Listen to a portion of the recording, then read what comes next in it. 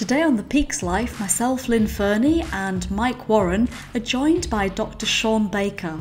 Shawn is a well-known proponent of the carnivorous lifestyle and author of the book The Carnivore Diet.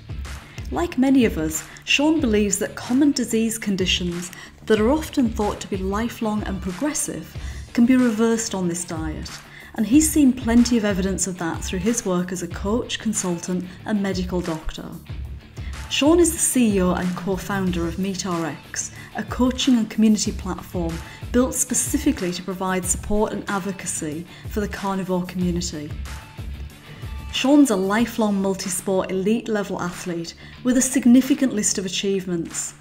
And in his early 50s, he continues to set records for indoor rowing.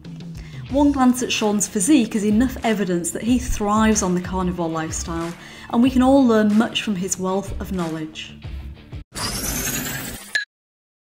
All right, so welcome to The Peaks Life. Shawn Baker, welcome all the way from Southern California to down under Australia. Guys, it's my pleasure. Thanks for having me on.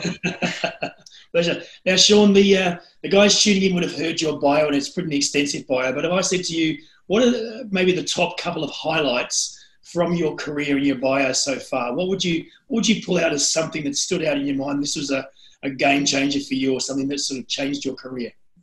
Well, obviously my experience as 2 decades as a physician, as a surgeon, just realizing that not only that does lifestyle nutrition have an impact on disease, but it has a tremendous impact, and probably it's the most powerful tool or weapon we have, and we don't know how to use it as physicians. We don't even, it's the most powerful weapon, and we don't even know what to do with it or know how to use it. And so I think that was probably the most impactful thing for me as to what, if I were to look back across the course of my life, I think other things that I've been consistently doing, just athleticism, competition, doing that stuff my whole life, that's been very important for me. And it's something that I'm very much a proponent of. But, as far as a sort of, to use a very popular phrase now, a game changer for me was seeing the... And we'll get to that later, won't we? Right, I know you will. Seeing the incredible influence that nutrition has on just a whole variety of things. Yeah, absolutely. So given our audience is probably tuning in, a lot of them would be either going through keto, thinking about carnivore, thinking about keto. They're in that stage where they're looking to make a wellness change, but they may not be fully understanding of what's involved and sort of how to go about it. If I said to you, as a coach and a leader and a mentor in this area, what would be your top 5 tips around someone starting out on carnivore? How would you address that? Yeah, so I don't know that I'm not sure how many I'll do, but I'll talk and we'll see how many you can drag out of this. But I'll count it up. I think the first thing we have to realize is that just in general, we don't really have a good handle on nutrition for humans. I mean, we just don't. We've done 100 years of science. It's been pretty poorly done science. We've mostly done epidemiologic studies, which really are very poor science. And so there is no real good answer. There's no diet out there that's been rigorously tested to the degree you'd want to make any comment about how long you're going to live, if you're going to get disease or not. It just doesn't exist. And so you're kind of left a little bit to your own devices to see what's going to work for you. So I would be very I would promote the idea that you should probably experiment a little bit and see what's going to work for you. Be objective about it. Now, if you do decide you want to go on a carnivorous diet or a keto carnivorous diet or a meat-based diet or whatever you want to call it, I think one of the tenets that I've found that what makes a diet unsuccessful, and I think that's an important thing. And so if you are constantly fighting hunger, it's going to be very difficult to do this over a long-term compliance thing. And the other thing, if you find what you're eating is not particularly palatable, and so I think when we go from I'm eating, junk food, ice cream, cakes, cookies, biscuits, that we know they taste good and their industry makes it for us so that it tastes good and we love that stuff, but it's not very good for us. If I'm going to replace that with something that's going to actually allow me to come off of that stuff, kale and quinoa doesn't really do it very well for most people.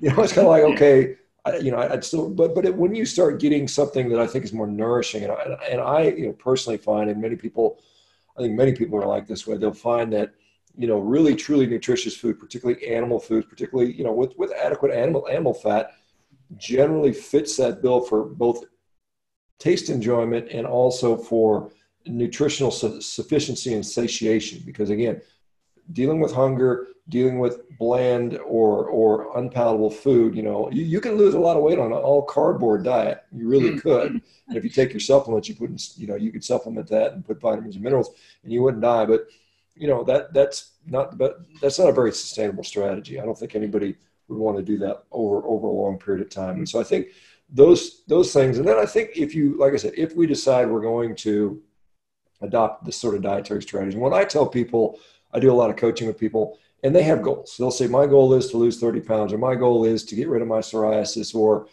get a six pack, or put on 20 pounds of muscle, or what. And they have all these sort of personal goals. And I ask you, why haven't you achieved that goal yet? Why haven't you already done that? And the question is, well, I most of the time they don't know. Well, one of the reasons is they have a very problematic relationship with food. That is, on the nutrition side, and exercise is a different part of this, but on the nutrition side, we're dealing with, food addictions. We're dealing with, not with really what I would call an improper relationship with food and nutrition. We aren't eating for the purpose of nutrition. We're eating for the purpose of, I want to please someone else. I'm bored. This is my coping mechanism. It's 12 o'clock and society says it's time to eat, or, anyway, we can name 20 different reasons why people eat outside of nutrition. It's entertainment. Food is entertainment rather than nutrition. So you have to sort of break away from that mindset. And to do that initially, so if somebody says, I want to lose 50 pounds, they say, how many calories do I need to eat? I could say, we're going to cut your calories. We're going to make you eat leaner. And yes, you'd probably lose weight, but guess what? You might hate it. You'll end up quitting. You'll be in Twinkies and cupcakes in 6 weeks anyway.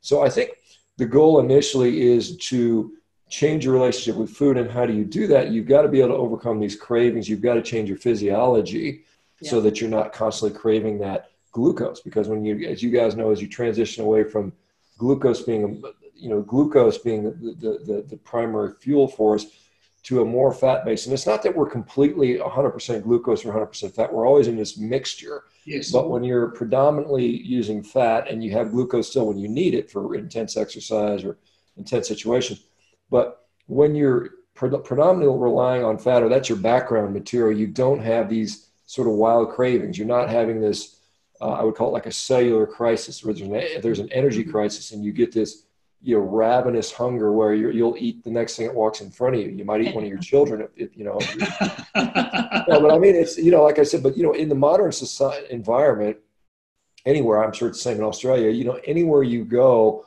doctor's office, gas station, I mean, there's junk food everywhere. I mean, it's everywhere. It's ubiquitous. It surrounds us. It's never going away.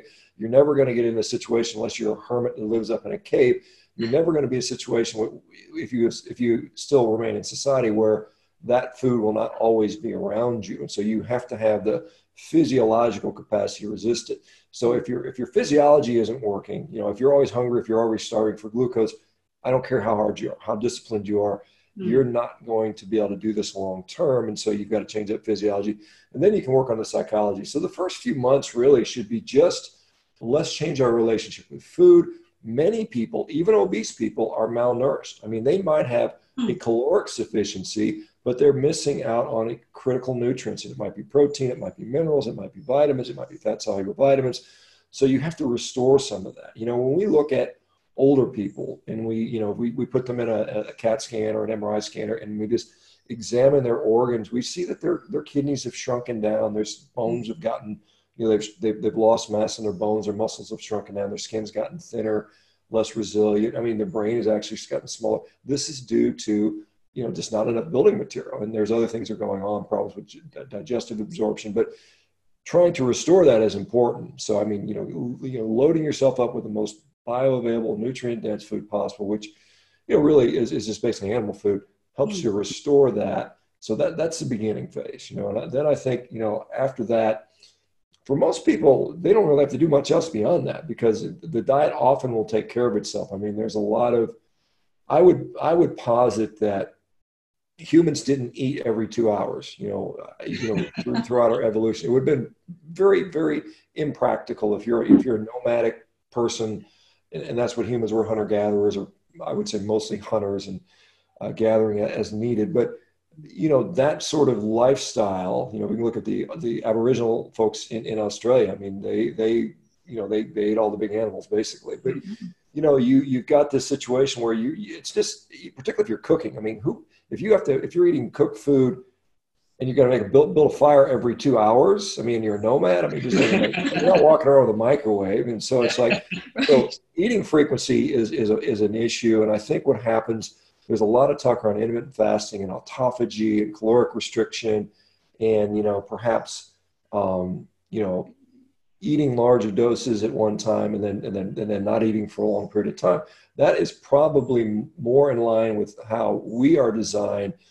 That's how most animals that are primarily meat eaters, carnivorous animals, tend to do that. I mean, there's like crocodiles that might eat once every 3 months or 6 months. So, I mean, there is some level of probably frequency that's right for humans. And I think when you're eating a human appropriate food, most people after a period of time fall into this sort of infrequent meal pattern. Myself, 95% of the time I eat twice a day, and that just works perfect for me. And it's not based on me sitting there with a stopwatch saying, okay, it's 17 hours and 52 minutes, but I can't eat until another 8. I don't do that. I just let it naturally happen. And I think that's really the easiest thing to do. And the other thing I would say is, don't upset, food should not make you anxious.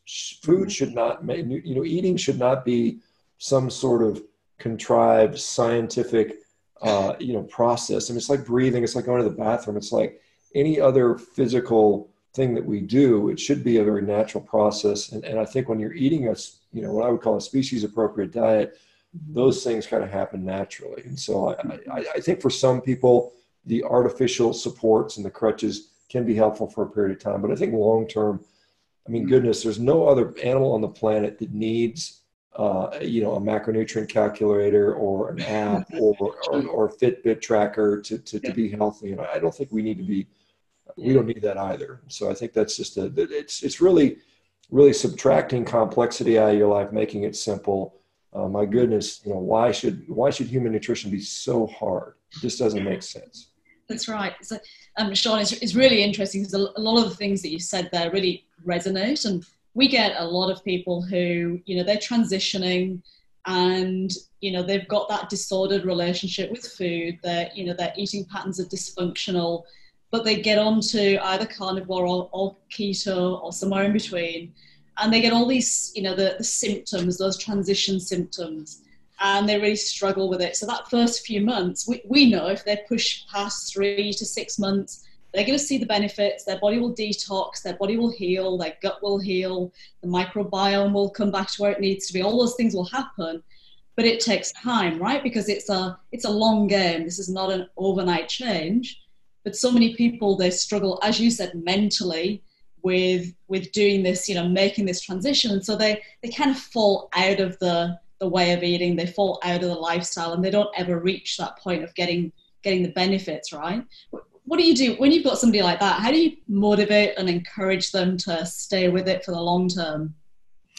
Yeah, I mean, I think that, to be fair, we have to tell people that, for some people it just, it's not going to work for them. And that's fine. There shouldn't be any sort of belief that there's only one way to do this. Now, I certainly am biased. I think this is an excellent way to do it. I think there's a lot of reasons to compel people to do a carnivore style diet that works well for like I said, a variety of reasons. But I think that early on, and I think this is with any diet that you're going to use. I mean, support is very important, and so having set yourself up for success. I mean, if you're in a situation where all you got is people that are around you that are negative, that are telling you, what are you, crazy? You're eating meat, you're going to have your colon's going to fall out of cancer, you're going to have a heart attack tomorrow. And you're constantly exposed to that. You figure out a way to find a supportive environment. I mean, it might have to be virtual, it might have to be online. You might have to talk to people that have gone through this, find people that have experienced what you're experiencing. At the beginning, you should have a goal of why you're doing the diet, and it shouldn't be, I want to fit into a size 2 dress. I mean, it should be, this is what I'd like to do in my life and be able to do. And you know, there's a lot of people that really, I mean, their quality of life is so poor. I mean, their only sort of joy in life is watching a show on TV and stuffing their face with food.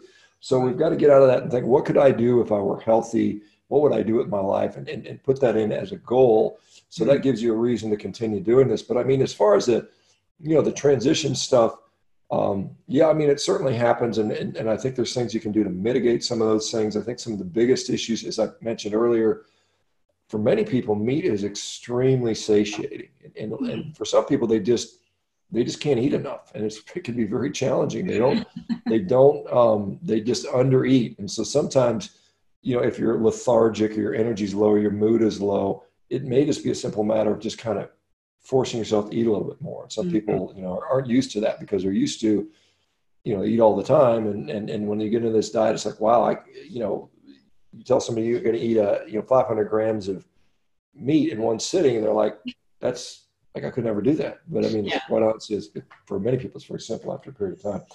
I think the common things we see that can put people off, the fluid shifts, the electrolyte shifts, sometimes having some education going into this so you understand what's going on. And so if like, wow, I've got a headache, or I'm just run down, or I feel like, people call it the keto flu, knowing what potentially might help. Doesn't guarantee it's not going to occur, but maybe staying on top of your electrolytes. And remember, dehydration, if you just drink water without electrolytes, you're going to run into problems because you're going to end up becoming diluted, basically. So you have to keep on top of that. For some people, I think there is, GI issues do occur when you're transitioning away from a high fiber diet to essentially a zero fiber diet. And so some people will have a period of time where they're like, not having fiber in their diet is kind of causing issues. That does get better with time. There's some people have to, you just make some adjustments, but generally, I guess first of all, knowing what you might expect early on is helpful. Having the support, and then having I think a valid goal or a really healthy goal in mind is going to help people in that situation. Yeah, completely agree, Shawn. I think that like you said, that goal, and having the goal, not the superficial, just the weight loss goal, but what are you trying to do with your life? Why are you doing this? So important for people, because that is much more motivating than just getting to that size 2 in the dress. So yeah, I totally agree with that one.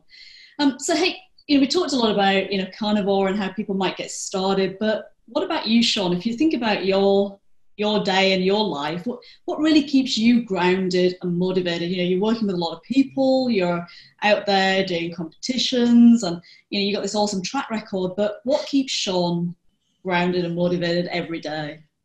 Well, I mean, despite what I've got this online sort of persona, and some people think, sometimes I do some very, I would say, inflammatory or entertaining things. And I do that with intent, because I know, I've been around long enough to know that, even the best message, if no one hears it, it doesn't matter. So you have to figure out a way to, kind of entertain and then educate. And so I have to participate in that. But I mean, what really keeps me going is just all the people that I see every single day and the tremendous health benefits they're seeing. I mean, this is something that this is why I went into medicine in the first place, was to help people with their health. And this has been so much more powerful from a result standpoint than anything I saw as a surgeon. I mean, I'd see people whose knee was arthritic and I put a new knee in them.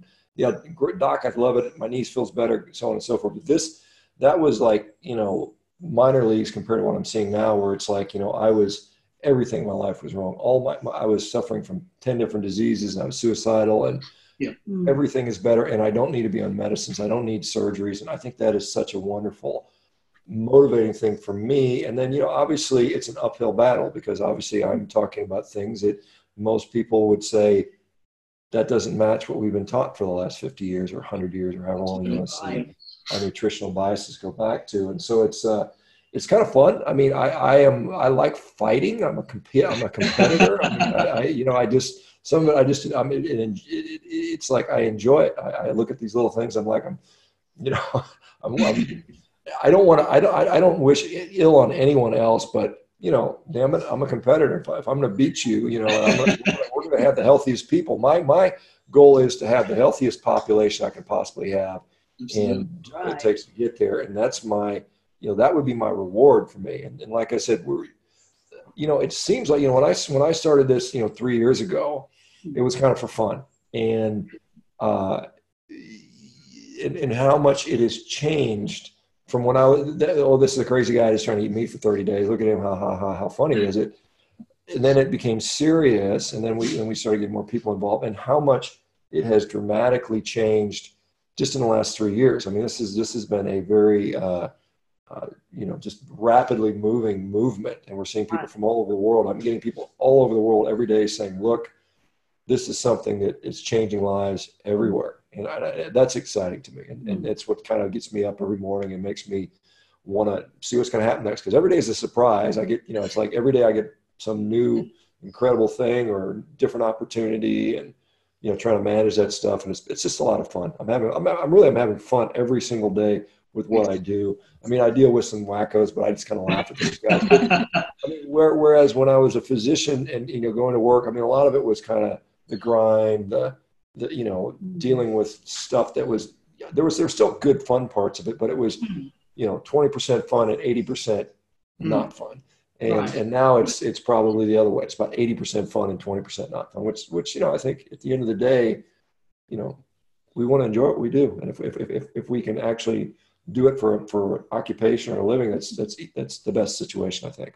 Yeah, 100%. So you spoke about you love a good fight, and at the moment we've got a bit of a fight on our hands. We've got the Game Changers movies come out, and it's created a lot of conversation. You've been quite verbal in your opinion of the movie. So for those tuning in, some would have seen the movie, some wouldn't have. So snapshot, what is the movie about, and why is it important to have the conversation around what's in the movie? What are some of the myths we need to bust? And how do we move forward to make sure we don't have people moving away from a meat-based diet just because one movie's come out with a few ideas? Yeah, I mean, we see this. I mean, it seems like every year or two there's a sort of a big film. There was, I guess, What the Health about 2 years ago, kind of a similar situation where they get people to try a vegan diet, and that's their goal. And we've seen that, for the Vegan Society was founded, I think, in 1944, and it's grown a little bit, but then generally it always seems to be about 1.5% of the population is vegan for a period of time, and then they quit. They do it for a year or two, most of them, sometimes a couple weeks or a couple months, but it doesn't sort of gain any popularity and traction. And what the movie is set out to do is to say, hey, you can be an athlete on a plant-based diet, which is fine. I think that's fine. I don't think you can be the best athlete. I think if you were to take, let's just use an example. If we were to take Scott Jurek as an ultra runner who's very accomplished, did some great things, and you were to clone him and put a Scott Jurek that trained just the same and ate a diet that was, had more meat in it, I would say that guy would win the race, right? So, I mean, it's not that, there's certain people that are genetic outliers, and we see this, in professional sports. I mean, there's probably in Australian rules football and, rugby league and so on and so forth. And we see it in the NFL and football. We see these very, very genetically talented physical specimens, and they eat literally junk. I mean, they literally have a diet that you would cringe. It's McDonald's, French fries, and Coca-Colas and gummy bears, and they are just incredible physiques. And so you take some of those guys and you say, hey guys, we're going to go on a plant-based diet. We're going to cut out all that crap, and they're going to say, well, you cut out the meat, but in reality, they're cutting out, all kinds of garbage food, and they feel better for a period of time. And we see this over and over again. They feel better for a period of time, and they might even see a slight improvement in performance for a limited period of time. And then generally what happens is they inevitably decline when it comes with performance. And so the nice thing is, we're seeing these athletes test out the theory, and they're generally proving it to fail.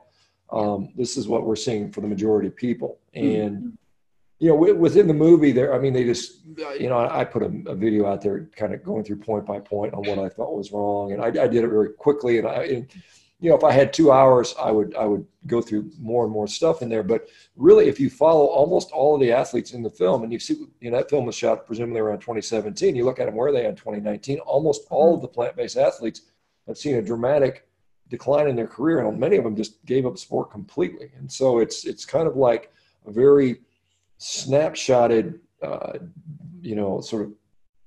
sort of misleading representation. The boxer they showed, this Brian Jennings guy, he was 17-0 undefeated prior to starting vegan, and once he was vegan, he lost more fights than he won. So it's just, you see this when you actually look into this. But I mean, the science they use wasn't really very. I mean, they do the same thing that they like to use. They use some epidemiologic studies. They use these things that aren't really good science. They're not causation. They did some funny little non-scientific experiments, and it was all for drama and effect. And it was really a plea to emotion. It's not really, again, science that many people would say this is what the science shows. Anybody can argue for any position using the scientific literature. I know, because I do that all the time. I mean, I say this study supports meat eating, and people say, well, that's cherry pick. Well, I say, well, so does this one and this one and this one. And we just get in this tit for tat thing, and we're like, none of that's good science. And at the end of the day, it's true. There's not very good science out there that you can hang your hat on. And so at the end of the day, it's like, you've got to test it on yourself. And, if you want to go do a plant-based diet for a while, great, do it, be objective about it, and then compare it to maybe a meat-centric diet where you don't have junk food in there. Because, everybody wants to compare what we call the standard American diet, which is now the standard Australian diet, and say that is a meat eater's diet. Well, no, it's not. It's not my diet. I don't eat all that crap. I eat basically meat, and that's it. Maybe some eggs, some fish, maybe a little bit of dairy here and there. And I care about my health. I'm not trying to get heart disease. I'm not trying to have cancer. I mean, why would I do that?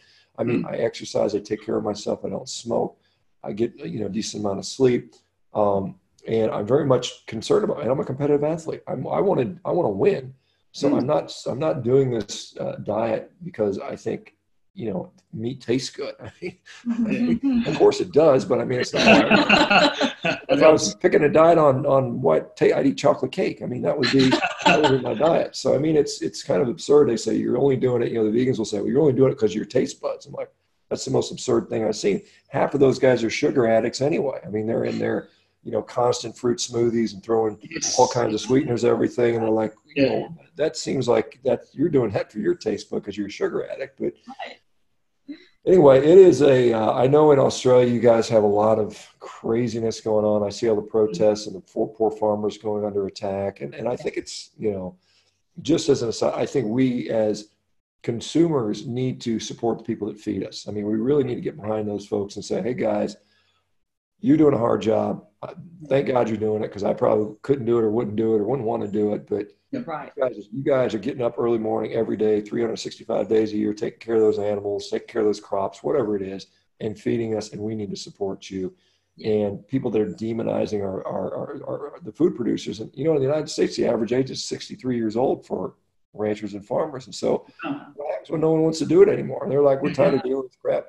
Who's going to feed us? I mean, are we going to all be eating processed, kibble, nutrient fortified from big giant factories? Is that what we're going to end up doing? I think that's a realistic possibility, over the next 30 to 50 years, if we as a population don't make a stand and say, look, we want to protect our human appropriate diet and protect our food sovereignty. And I think that's important.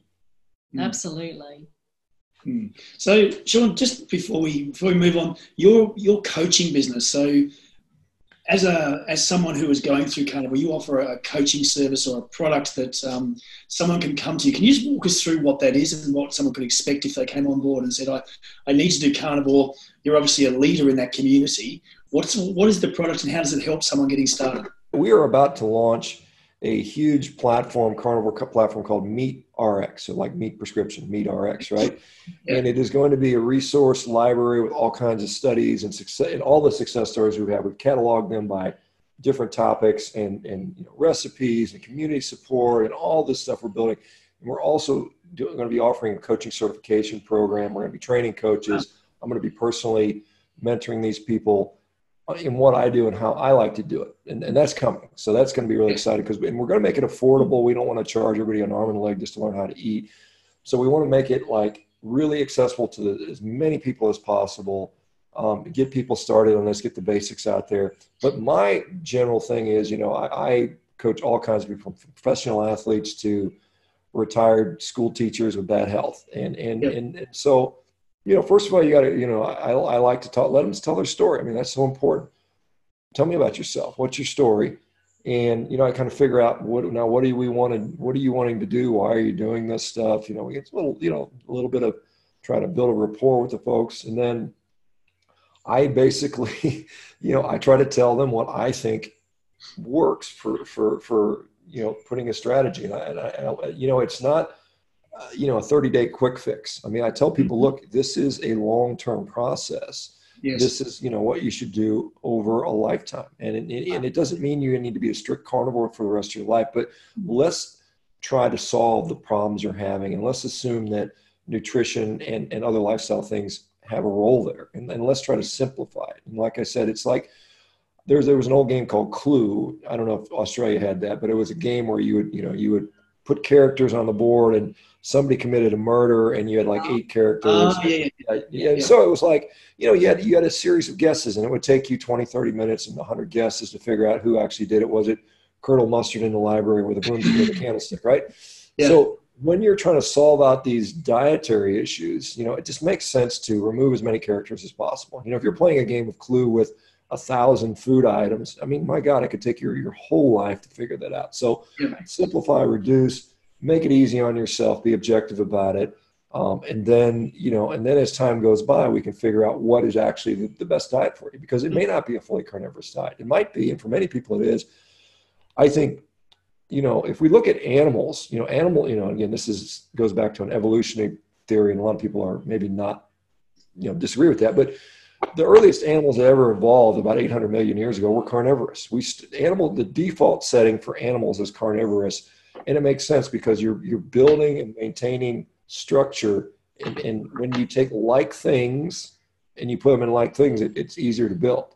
When you are putting, so herbivory evolved much later in species evolution, and so that required specialized adaptations. It's harder to get nutrition from grass. The grasslands evolved about 100 million years ago. So we have this whole situation where getting food from plants is more challenging. It's not that we can't do it, but it's more challenging to do this. And so a carnivorous approach is just easier. It's simpler. Some people call that being lazy. And I say, well, it's just being smart in my view. Why would we make something overly complicated? Yeah. There's people like, well, you could ferment this vegetable, and you could process this way, and you could balance this, and you could still get the same result. I said, yeah, you could, but I don't really want to think about it. I don't want food to be, anxiety provoking in my life. I just want to eat and enjoy the food. And so, I try to get that. I try to get the people on a mindset of simplicity rather than complication, because I get questions all the time about what about this, what about that, and they worry about the minutia. And it's like, that may have an effect, but it's really like 0.02%. Do we really want to focus on that, or do we want to focus on the big picture? And and I think that's the important part. So when does the new platform come online, Shawn?